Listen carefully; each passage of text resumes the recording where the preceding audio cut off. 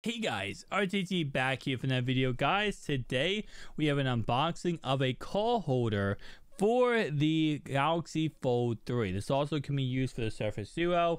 It is a very useful one for a lot of different devices, honestly. It can also be used for iPads, like it shows on the box. So very cool. I'm going to go ahead and leave a link down below in the description to this actual call holder if you want to go ahead and pick it up for yourself. But anyway, though, let's go ahead and take this out and take a look at what it's looking like. So we have, first off, which is the suction cup type of angle right there. We also have what looks like another mounting mechanism. And then we have the big daddy right here. We also have a plate. Interesting. But we have the big one right here, which of course is the main attraction. So looks like these all come in little plastic bags. Interesting indeed. I might have to look up the instructions on this one because I'm not sure how everything goes together. It looks like we just got a simple push mechanism, let's say. All right, let me look up let me see what the instructions said. Actually, wait, are there any instructions? I just realized I don't think there's gonna be any instructions. All right, so this is what it says.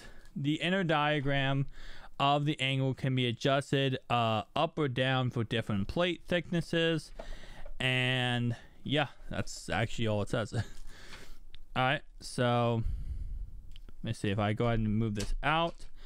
Oh, I see. Okay, there we go. So just like that, you can move it. So if you want to, for example, put in a Surface Duo, this one right here, we can go ahead and do this, and we can put this up. Bam, clamp that in, and then I'm guessing clamp that down, just like that. So now you have the phone holder for the Surface Duo. It will hold that just like that, no issue at all. That's actually really cool. Okay, so very simple. I mean, I kind of expected it to be very simple, but it actually does work out very well and fully extended here, because we can do that and then go. Let's see if I can actually go down here. There we go. That's going to be how you want to do it, yeah. Which I don't really like that too much. I don't want to scratch the inner display of this. But, alright, so you lock that in like that.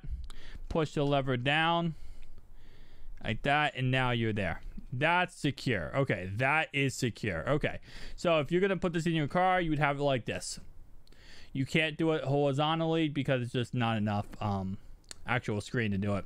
You can't go down far enough. So very interesting. And again, you do have different mounting mechanisms. You have this one right here, which just goes ahead and go to your windshield, and then this one right here actually goes to your air vent. So interesting indeed.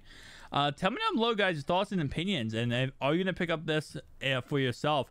I will definitely say I'm not sure my opinion on mounting, you know, like phones this big in your car. Personally speaking, I don't have an issue with it. I just don't like it too much. I just feel like this would be much more intrusive.